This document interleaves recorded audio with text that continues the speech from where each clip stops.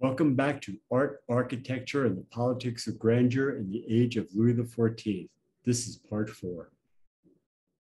So here we are back in the Hall of Mirrors, and there were 3 occasions when Louis forced visitors to Versailles to walk the entire 240-foot length of the Hall of Mirrors forward and backwards, as we were talking about earlier. One of these was when the Doge of Genoa came calling to beg Louis's forgiveness.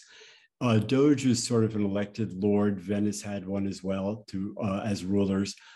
In this case, Genoa had sold some ships to Spain, France's enemy, and on another occasion did not allow French troops to cross their soil. So in order to get even with the Doge of Genoa, Louis started bombing Genoa relentlessly.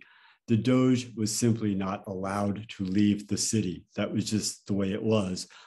And when told this, Louis just resumed the bombing, and then the Doge was forced to come and pay his tribute to Louis in person and walk the entire length of the hall, as I said before. This is a description from the Versailles website of that occasion. There were, by the way, 2 other occasions when ambassadors from Siam and Persia were also forced to walk the entire length of the hall.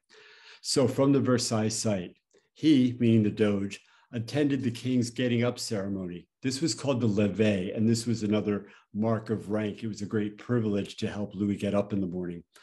And on the 23rd of May, took his leave on the 26th. On his departure, Louis XIV presented him with a box covered with magnificent portraits, along with Gobelin tapestries. The 4 senators also received Gobelin tapestries, although much less beautiful ones than the ones for the Doge, accompanied by a portrait of the king adorned with diamonds. Isn't that touching? Ostentation had become a political and diplomatic tool. The reception sent major waves rippling across Europe. France was the rising power to beat. But a new war was brewing, the War of the League of Augsburg, which would lead to the melting down of those silver furnishings. So this is when those silver furnishings eventually disappeared, was when France got involved in just one too many wars. The 9 Years' War, which lasted from 1688 to 1697, and the War of Spanish Succession, which lasted from 1701 to 1714, both very long wars, drained the treasury. And as a reflection of the times, men's wear became much more somber. You see Louis is here dressed completely in brown. This is a painting to indicate the succession to the French throne. It was painted anonymously. We have no idea who the artist was, but it could have been anywhere from 15 years before Louis died till maybe even posthumously. The 2 portrait busts that are up against the wall are Louis's father, Louis XIII, and Louis's grandfather, Henry V.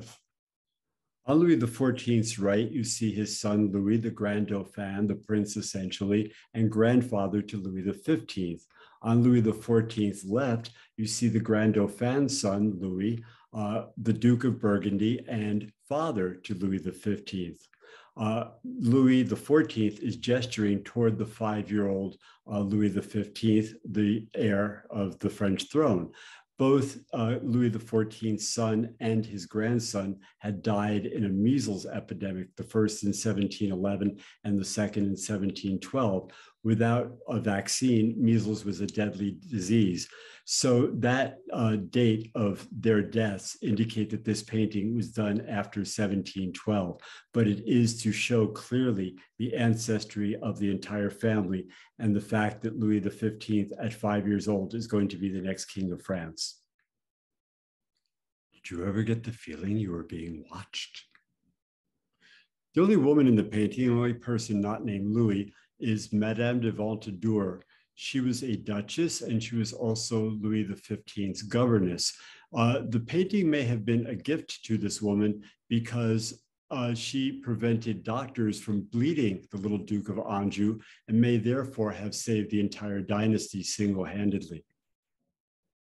Post Louis XIV, the Hall of Mirrors has been where several important treaties have been signed. For example, about 100 years later, the Treaty of Paris would acknowledge America's independence from Britain. Ironically, within a few years, France would be involved in its own revolution and the monarchy would be overthrown. The mural in the center of the slide was by Charles Lebrun. It's on the ceiling of the Hall of Mirrors, and it shows France invading Germany. This mural would figure into a couple of treaties that were signed later in the Hall of Mirrors as well. In 1871, the Franco-Prussian War ended. France accepted defeat at the hands of Germany, and Prime Minister Otto von Bismarck very conspicuously chose the Hall of Mirrors to have the treaty signed in, and led by Bismarck, Kaiser Wilhelm I was declared Emperor of Germany. In 1919, the Treaty of Versailles ended World War I, and French Prime Minister Georges Clemenceau very conspicuously chose the Hall of Mirrors so that Germany could accept defeat at the hands of the French. Here I am down the end of the hall. And so ends our lecture. Thank you for joining me. Hope to see you again. And here we have a list of some of the references I used to inform this lecture, as well as the intro and outro music that I used by Peter Schickley, aka PDQ Bach. Once again, my book, The Art of Looking at Art, Your Guide to Everything Having to Do with Art, my contact information, my website, and a list of my upcoming classes.